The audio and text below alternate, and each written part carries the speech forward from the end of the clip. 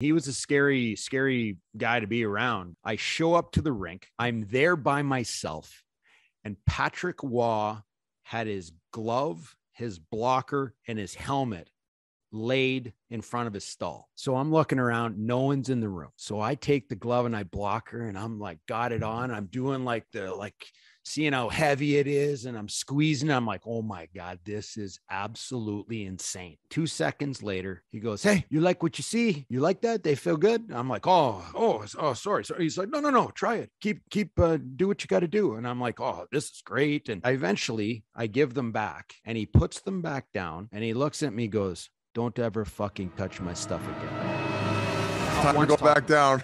I've never been more ill being at a rink in my entire life, because I was like, I'm done. I touched the God stuff, and I shouldn't be touching this stuff. But